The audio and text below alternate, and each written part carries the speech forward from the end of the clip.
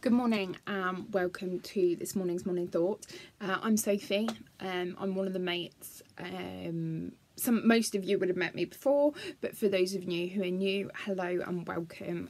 You're very welcome here this morning. I want to read for you Matthew 6, verses 17 to 13. When you are praying, do not heap up empty phrases as the Gentiles do, for they think that they will be heard because of their many words. Do not be like them, for your Father knows what you need before you ask him. Pray then in this way: Our Father in heaven, hallowed be your name. Your kingdom come, your will be done on earth as it is in heaven.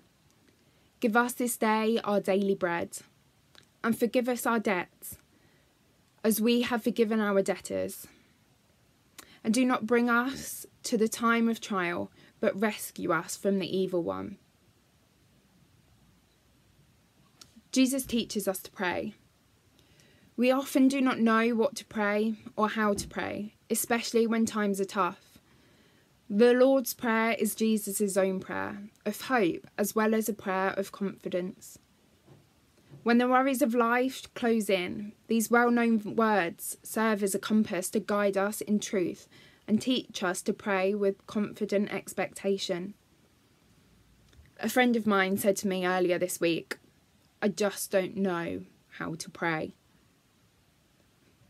I just don't know what words to put together in this situation. It gets dark when I say too much. Jesus wrote this prayer for us. As Jesus taught his disciples to pray, he was also summing up what his ministry was all about.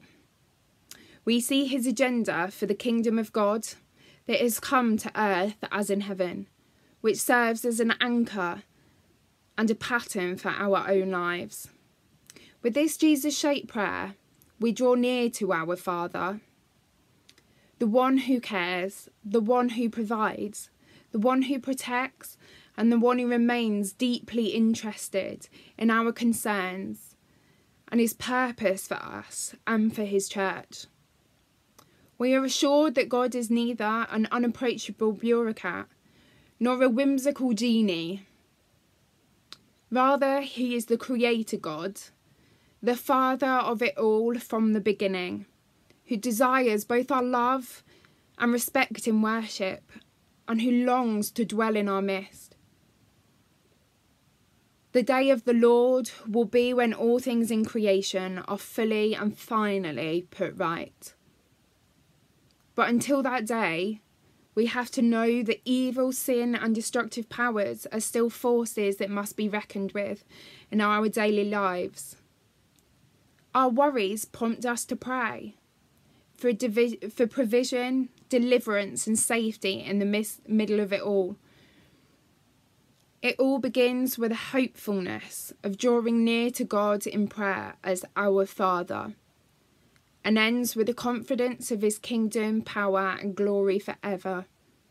Through saying these words of the Lord's Prayer, we declare this.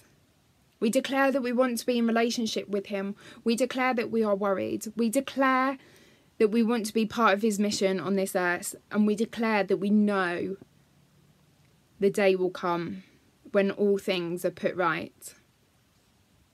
Even when things are gloomy or uncertain, we can take comfort in saying this prayer that Jesus has so beautifully shaped for us.